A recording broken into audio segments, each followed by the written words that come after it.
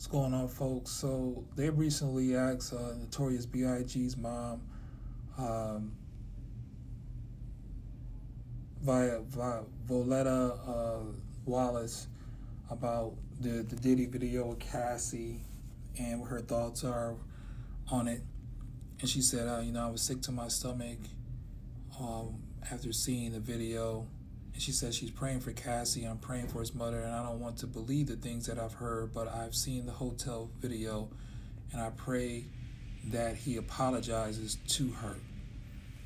She also says, I hope that I see Sean one day, and the only thing I want to do is put hands on him. And I won't go in detail. She says, and you can quote me on that because I liked him. I didn't want to believe all the awful things, but I'm so ashamed and embarrassed. So she is definitely not thrilled at his behavior that has come to light.